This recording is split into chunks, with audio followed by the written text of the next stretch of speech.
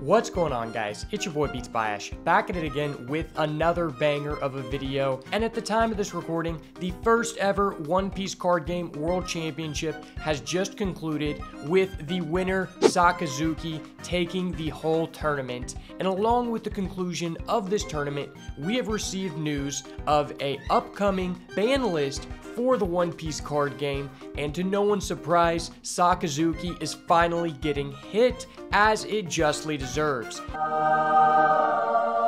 So with this news, I'm super excited just because anytime there's some sort of ban list for us in the US, it kind of mitigates a little bit of that information loop where the Japanese players are just figuring everything out before we even get to receive the cards, and anything that is able to change that aspect to increase a higher level of emphasis on getting a deck building advantage in the US version of the card game, I'm going to be super excited for that, because I feel like that's when I strive the most versus people just copying deck lists from a format that's already happened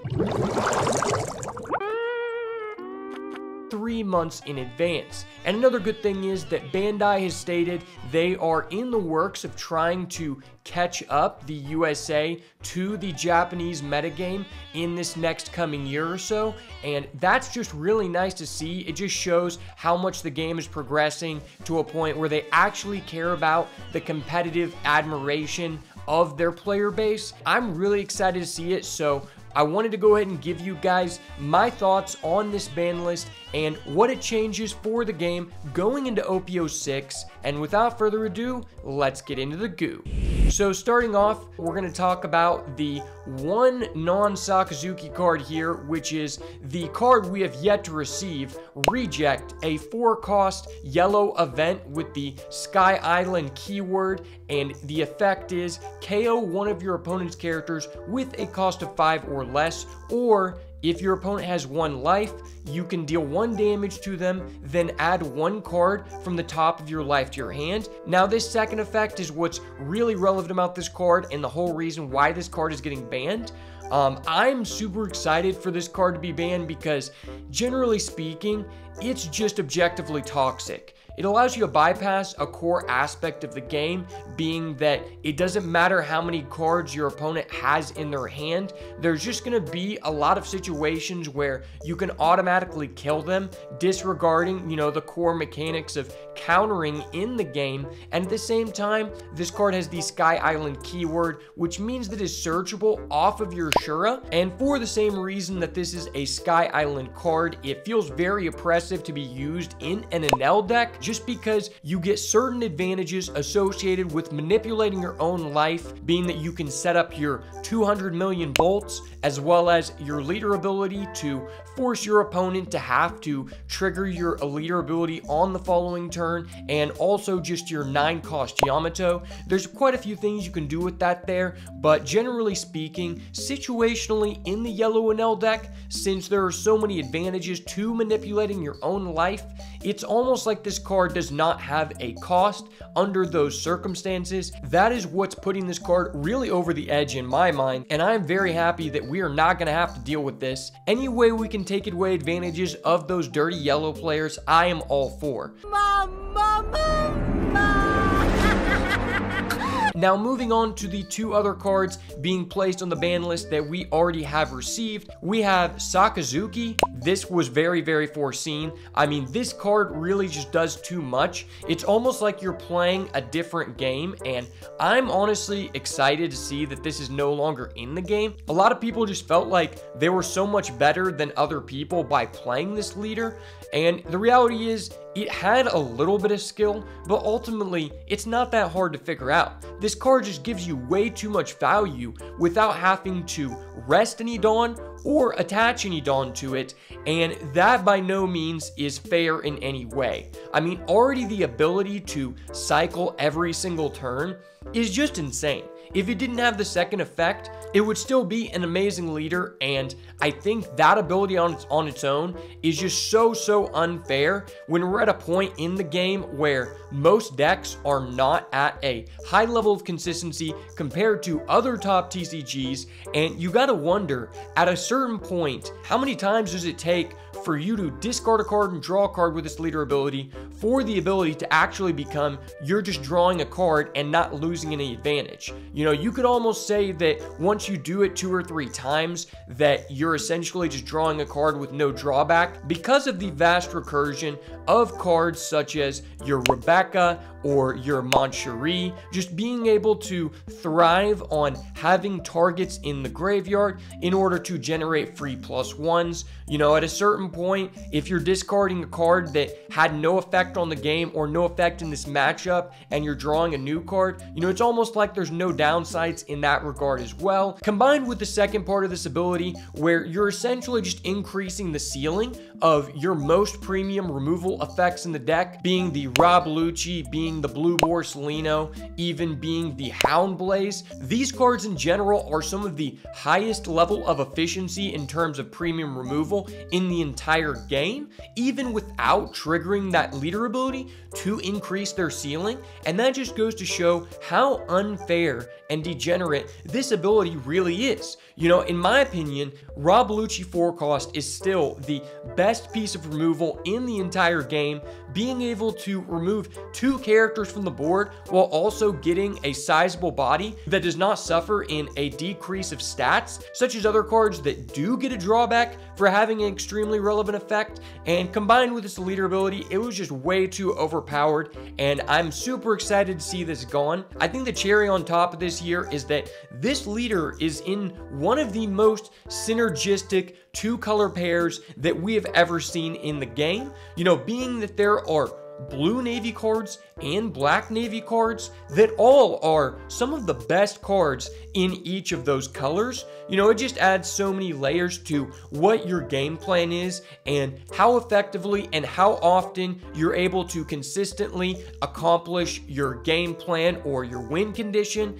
It's just completely unfair compared to all these other leaders. Now, if it was up to me, I don't necessarily want to see this card banned. I would have rather had them take an approach where they just increase the overall power level of all of the decks in the game by, you know, just increasing the power creep, or at least the speed of the power creep that they are doing across the board, because I tend to enjoy card games where cards are at their highest power level, especially in a game where the depth really is not that high yet. You know, we still have decks that use vanillas. You know, we still have decks that use 2K counters, even though they have no other relevant effect than just being a discard in hand. You know, and I would just like to see them get past that point where there is more depth in the game across all of the meta decks and create more decision making and put more of an emphasis on your gameplay mechanics for the players. I just think it would overall increase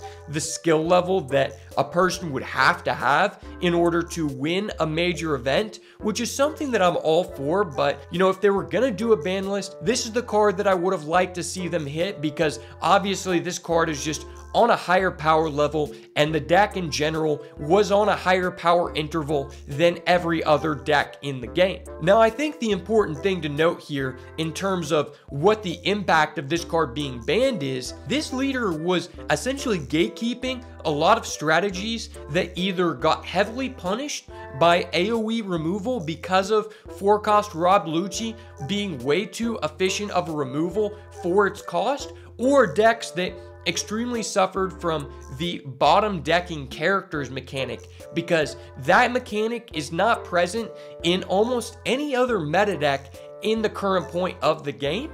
And that really gatekept a lot of strategies, you know, such as your Red Zoro, you know, and going into OPO6, my favorite strategy to play so far is the Vinsmoke Reiju, and I think Sakazuki really held that deck back in OPO6 for Japan, because that deck is focused on, you know, gathering all 4 of your names in order to, you know, increase the ceiling of your combos, increase the overall ceiling of your deck. And when they were able to bottom deck key characters, it really stopped you from reaching that ceiling and kind of made the deck way too fair when there's already a bunch of restrictions attached to that archetype in a whole. So for me, that's probably the reason I'm most happy that this leader is going to be banned, because I felt like the ceiling of Vinsmoke Reiju is way higher than all of the other decks in OPO6, but because of this leader, you didn't really get to see it shine in that tier 1 status.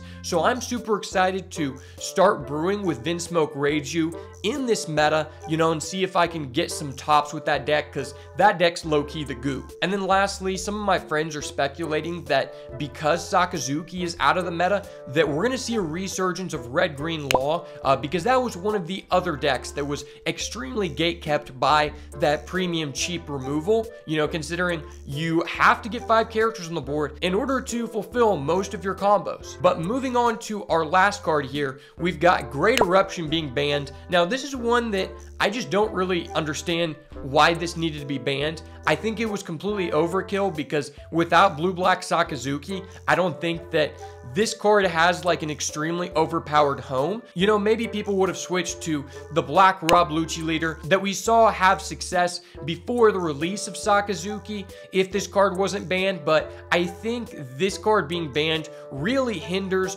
all of the powerful black cards, because you're just decreasing the maximum ceiling of all of those cards, because it costs more now to put your opponent's characters within range of a kill spell. That in itself is just such a huge hit towards black decks in general. You know, I think this card obviously is the most efficient form of cycling in the game outside of the Sakazuki leader ability, and it also, you know, just had certain innate advantages to increasing the ceiling of your offensive black and blue cards, but I don't think by any means it needed to get hit. You know, in fact, I would rather just see all of these other decks also get, you know, low cost premium cycling effects as well, just to increase the overall power level of the game. You know, we just saw the new Uta starter deck has the essentially 0 cost event that allows you to search every single turn, and that card is right up there in power level with this card. So obviously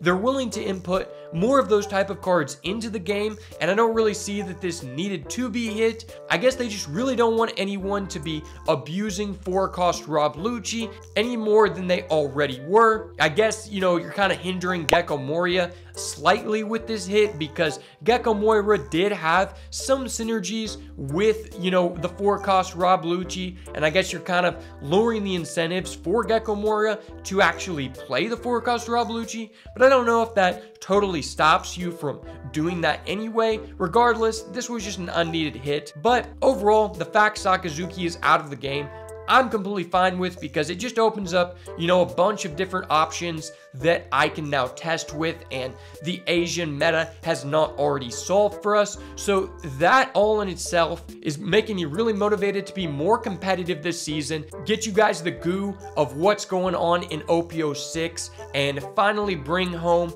a first place finish at a premier event. But that's going to be all I've got for you guys today. Super excited to come out with some OPO6 content coming soon. Let me know what your guys' thoughts are on these cards. Did you like the bans? Did you not like the bans? Did Sakazuki being banned allow one of your favorite strategies to make its way back into that top tier meta status? Let me know down below in the comments. As always, thank you so much for watching, and if it's not the goo, it's got to go. Peace.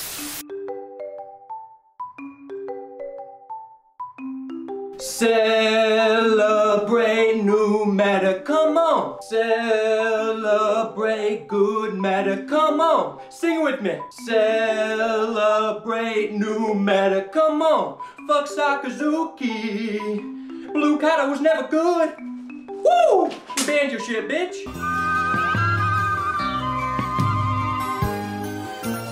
Ooh, is that indigo?